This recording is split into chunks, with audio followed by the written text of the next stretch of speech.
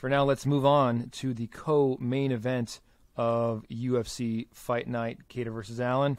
It went down in the welterweight division, and Max Griffin defeated Tim Means by a split decision, earning a 29-28 and 30-27 on the scorecards. Tim Means getting his own 29-28. Omar, let me start with you this time. What was your impression of the performance of Max Griffin, as well as the grittiness of Tim Means? Tim Means was Tim Means in that octagon, but I was really impressed with Max Griffin. I thought he actually came correct in that fight. Yeah, his pressure was fantastic. His striking was really good. I thought his ability to control the fight, I thought was pretty solid. I was surprised a little bit with the split decision. I did not have Tim Means winning by any point. I think there are a lot of moments where like I can understand it. I didn't really get this one too much. I thought Max Griffin was pretty handily in the way he took care of that fight.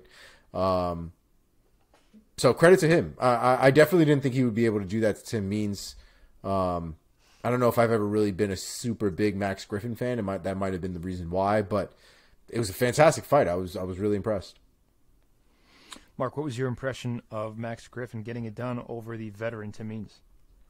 Yeah, this was a quality scrap. I mean, as you would expect from these two fighters, but Griffin looked great early, I thought. He did a fantastic job of adjusting to fight a southpaw.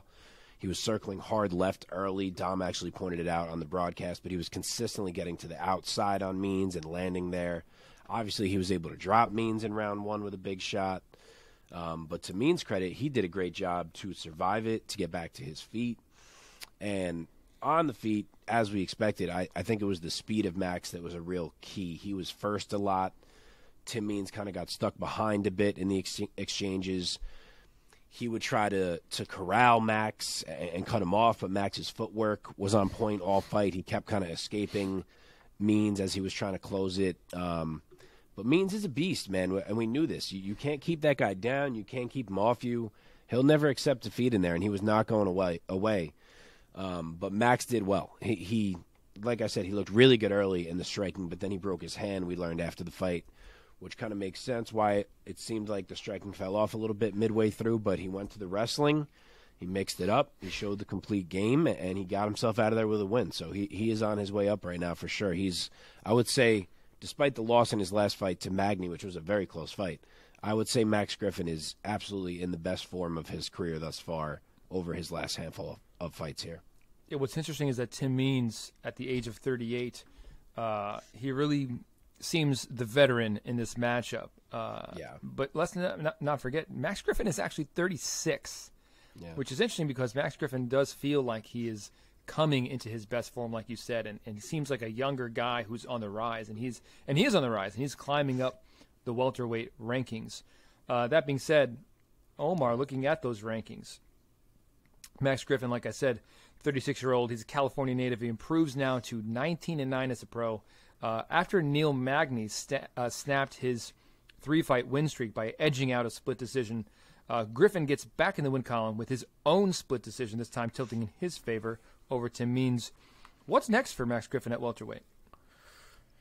So, I think at this point, if you're trying to promote Max Griffin, if you're trying to, use him to your advantage as a promoter, you'd want to put him in the best position to make a highlight statement. Because at this point, the wins he's got, even the loss against Magny, like Mark said, there was still some quality in that performance, but he still hasn't gotten recently something to really catapult him to something better. I think a fight against Chaos Williams would be a fantastic opportunity. I don't think either one of those guys are going to let it go to decision. I say that wholeheartedly, knowing that Chaos Williams has had a couple decisions in his last few fights, but that fight just seems tailor-made for violence and somebody to get a knockout. And if Griffin's able to do it, I think that can move him pretty heavily up the ladder. Mark, That's my disagree? fight. Is it really? Wow. Literally my exact fight. I thought Omar was setting up something else when he was talking in the beginning, and then, surprised me.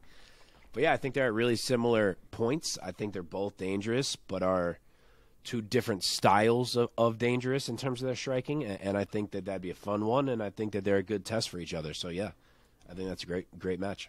Yeah. That's sick, man. I love it when we agree on this show. It's so nice.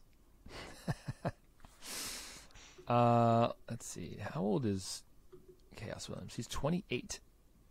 28. So he is definitely entering his athletic prime.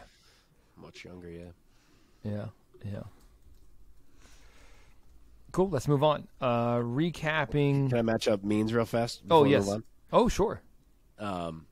I will go with old guy versus old guy for Tim Means. I think him and Francisco Trinaldo in a battle of veterans coming off losses could be a worthwhile scrap. Very nice.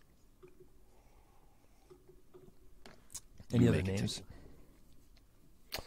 No, I hadn't really thought about anything for Tim Means. What about Robbie? Lawler? Yeah, I mean that's kind of old guy versus old guy. So I thought about it, but then I remembered. I was like, "Wait, isn't Robbie booked?" And he's fighting Santiago Ponzinibbio. Like he got another kind of big opportunity, which I almost forgot about. If he loses to Pons, then we probably, I think, get into the Tim Means type of fights. Okay. But yeah, they kind of put him in a big one again. Yeah, for sure. That's going to be a great fight. I like the Trinaldo one though. It's a good fight. Yeah, man. Yeah, I would like that fight. You know, if we're going to do one other one just for the sake of doing another one, a Matt Brown fight. Did they fight before? Have they fought? That'd be a great. I feel like they must have, right? That's kind of where I'm at right now. Is they must have fought at this point. I kind of feel like Matt Brown beat him. I feel like 2015, dude. They did. Oh, we could do that again. Yeah, run it back. Yeah. We could do that again. I thought Matt Brown retired. No, he's still out there. He's still there. He's still in the rankings. He still is. Yeah. That's interesting. How did he beat him? Guillotine, first round. Guillotine. Oh wow. God, Matt Brown's so good. 2015 though. What is that? 7 years ago. We could do that again. Lifetime. I guess eight years by the time we get to that point. Yeah, for sure. For sure.